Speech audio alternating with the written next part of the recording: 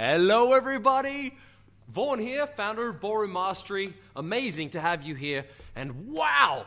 6,000 fan celebration for the page. Thank you, wherever you are out there, for supporting, for liking, for sharing, for being part of the community. It's growing, and what I love is that we are connecting people all over the world through the beautiful art form of ballroom and Latin dancing. Now, I'd like to know, what are you working on at the moment? What are your challenges and what are your struggles? Every week I like to bring a couple of these Facebook Lives, put on a lot of content on a YouTube channel as well, and we want to help you specifically become the best dancing version of yourself and of course become the best version of you that you can be. And today I want to share 3 questions that you must ask yourself. These are really, really profound questions. They're extremely simple, but I found the act of asking questions determines the quality of your life. So, if you have a problem, most of the time, well, a problem identified is already half solved, right? But if you ask a better quality question, you'll get a better quality answer. And I found most people just ask terrible questions about themselves and why things aren't working out. Like, why isn't my dancing any good? Because you're shit.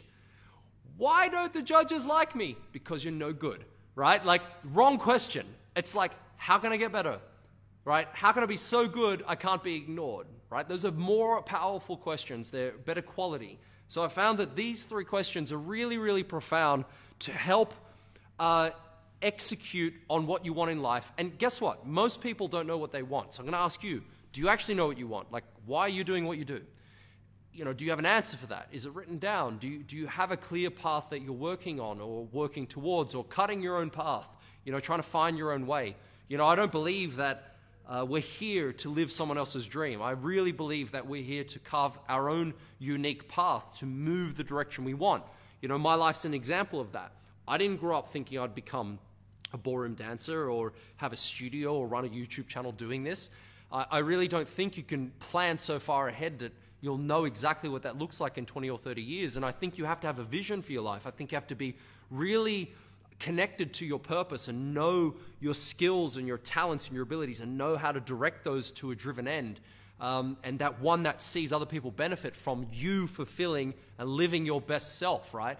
I think that's the sort of world we want to develop more of. I just found dancing a unique vehicle to challenge myself to see if it's something I could actually do, to go from nothing and actually make something with it. And I did, and it's something I like to do, and it's ever fulfilling. And I expand beyond that, though, and into sessions like this I do with my coaching clients one-on-one when I'm doing life coaching or seminar work around the world. And I've found that most people don't ask the right quality questions for their life. So I'm going to challenge you on this, because it's important to take a 30,000-foot view on your life sometimes. You know, when you're flying on a plane, you're looking down on the world. Below you, you're seeing everything. Little houses look like this big, right? Like tiny little things. Whereas when you're in it, it's huge, right? Like a building's massive, but when you're flying above it, the perspective shifts. And when your perspective shifts, so does your entire outlook on reality and the world. And so it's by doing and this introspective work that you'll find the best answers, and you'll really find a lot more motivation. And sometimes you'll just totally change what you're doing altogether. So be warned, when you ask questions, you're going to get answers, okay? Be prepared to act on those answers, because you may not like them and you might want to bury them deeper and deeper and deeper and never come back to them. So the question is, particularly look, the way you're training at the moment, the way you're doing your dancing, the way you're moving forward, what are you doing? What are you doing? Like, seriously, think about it. What are you actually doing? Like, most people are unconscious. You get into a habit, you get into a routine, you get into a ritual. So you know, turning up, let's say you do your first dance class. You're not in a habit or a ritual yet, right? You do your first class, then you do your second class, you do your third class. Oh man, the pattern's setting. What happens? You get used to the day and time you turn up to class. And here's what I watch. I watch people when they come into the studio. Do they come early? Do they come late? Do they practice before? Do they practice after? And each week, I can almost guarantee I could put $100 on each person's habit. After 2 or 3 weeks, you know exactly how they're going to turn up the next time, right? In 3 or 4 weeks from now, they'll turn up 5 minutes before class. They'll sit in almost the same chair, right? They'll sit in the same place. Why? It's because how we do things. We're creatures of habit. The problem is when that isn't serving where we want to go. Well, what we don't look at is the habit. Like, we don't try and change that. We try and change like other shit that doesn't matter. It's like, no, you got to go into what are you doing? Like, seriously, think about it, break it apart and go, is it working? Right? That's the second question. What are you doing? Is it actually working? Because often you'll find out, it's like, you know what? I am training the same way every time and it's not working out. Well, that would be the definition of insanity, right? Well, no, it would be also the definition of stupidity, really. So we know we have to change what we're doing. Then we have to ask ourselves, is it working? Because you can do things and it not work properly. And you can think, well, maybe in 5 years it'll work out. So, well, not always, right? Remember a video I did earlier, time doesn't equal proficiency. Doesn't mean you'll be better, right? So keep that in mind. So we want to know, what are you doing? Is it working, right? What do you think? Let me know below. Are those questions in mind? And then the next thing, what isn't working? That's important. What are you doing? Literally, your activities. How are you showing up? Are you engaged? Are you there? Are you present? Are you open? Are you receptive? Right? What's working? Okay, I'm on time. I've got energy. I'm like powering through. I'm improving. What isn't working? I'm tired. Like, I'm exhausted. Right? I hate my relationships. All of that affects how you show up in the studio.